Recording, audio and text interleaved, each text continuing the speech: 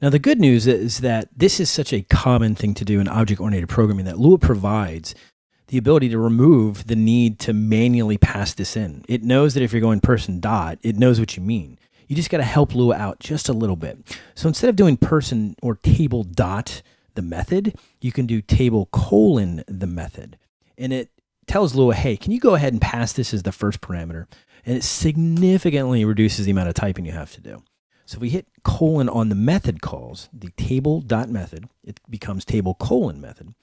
Then when you run, it'll automatically pass this as the me parameter, or in this case, the first parameter. You can call it whatever you want. So I'm going to go ahead and run, and you can see it works the exact same way, right? You have your regular human starts out with a person of damage of 1 because it's using fist. It's got the equip function there. We define it in line. You can define it elsewhere. It doesn't matter. And the weapon dagger, and that's fine too.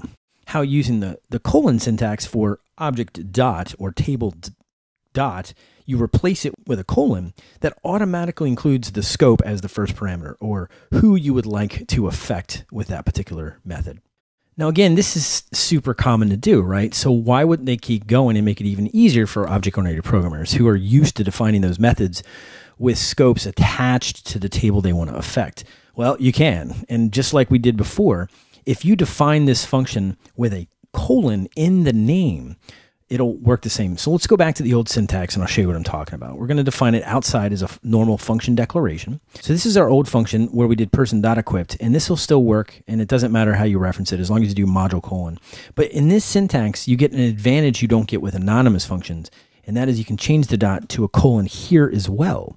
And once you do that, it knows that it's being called very similar to this, but instead of call and it automatically attaches person, it knows that it's going to be expected to get a first parameter as the scope. So you can literally remove me and replace it with a magical built-in variable called self. So if you're from Java with this in JavaScript, or in Python and Ruby with self, this should look extremely familiar. The difference, instead of dot syntax, this method call will guarantee that it gets it as a first parameter, and this will guarantee it'll automatically have self. So this says all passes the first parameter, and this syntax says, cool, I'm expecting to get a first parameter of that. I'm going to go ahead and steal it, set it to self, and then treat every other parameter as normal. So it's a bit of magic behind the scenes. If you memorize it and do it once, your code becomes a lot smaller and feels a lot more object-oriented based.